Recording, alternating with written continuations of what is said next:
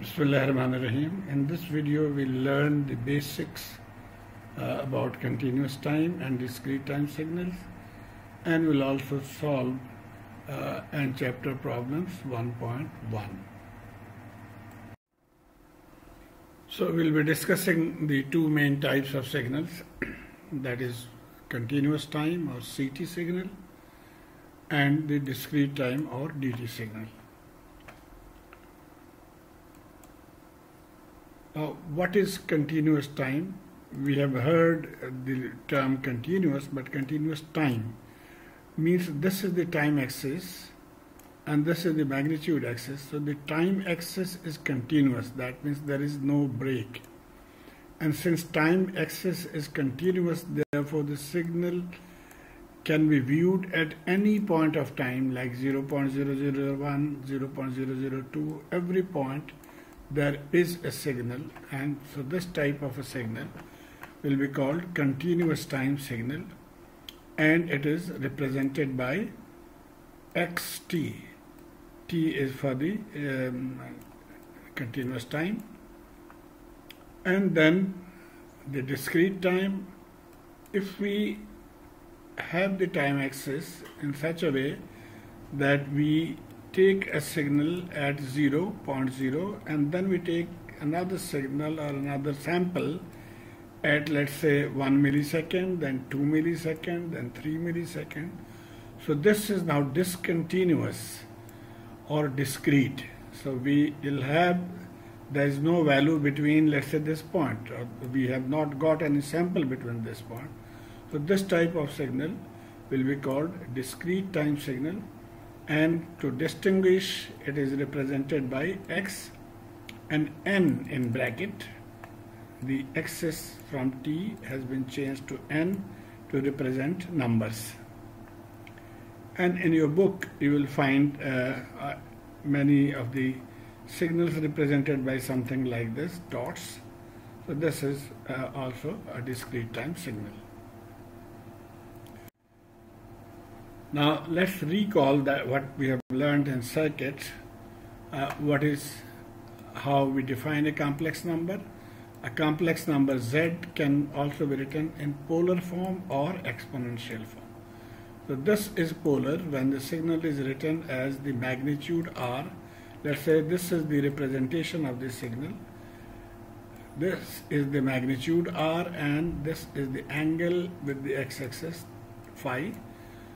So this is in polar form, magnitude and angle. This could also be written as a complex number e raised to the power. So magnitude remains same. Angle theta can be written as e raised to the power j phi. Sorry, not phi theta, but phi. Where r is the magnitude of z and phi is the phase angle. Now z, or the complex number, can be represented in three forms. One is z is equal to x plus jy. Now look here, this is the x-axis and this is y-axis. So it is x plus jy. This is rectangular form. It can also be represented, since x is representing r cosine phi and y is representing r sine phi. Therefore, we'll see that this can be represented as r cosine phi plus j sine phi. So this is rectangular form. Polar form we have already seen here, and the exponential form is e raised to the power j phi. This is what I was talking, that e j phi can be represented as cos phi plus j sine phi. This is also known as Euler's formula. So according to Euler's formula, we can write this. So this is the question that we want to solve. 1.1, express each of the following complex numbers in Cartesian form, that is x plus jy form. And for this we'll just learn the background a little bit. This is the formula that we'll be using, the Euler formula. And as I mentioned, actually cos theta or cos phi represents the real axis and sin phi represents the imaginary axis. And if we have a magnitude r, then it will become r ej phi, polar form, then r cos phi plus j sin phi, the rectangular or Cartesian form. And if you open the bracket, then it will be of this form. So all these three can be used. We are going to convert the complex, which is generally of this form, into these forms. So let's see the first question. Half ej phi. So this is half ej phi. According to this formula, we can write half is now our r, bracket cos phi. Phi is this angle pi. So cos pi plus j sin pi. And if you use your calculator, you can find the value of cos pi to be -1 and sin pi to be 0. So the final answer is half. So this is the Cartesian value. Let's see the next one. Same question except for a minus sign. So we'll just put minus sign with all the angles here and again get the value from the calculator. So in this case also the value is -half.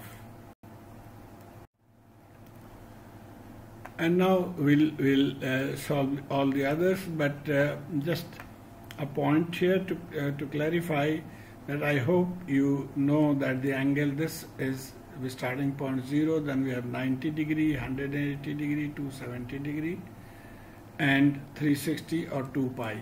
If you go in the negative direction, it will be -90, -180, -270, and -360. This table, if you remember from your metric or intermediate day, these values we use, we can use for sine.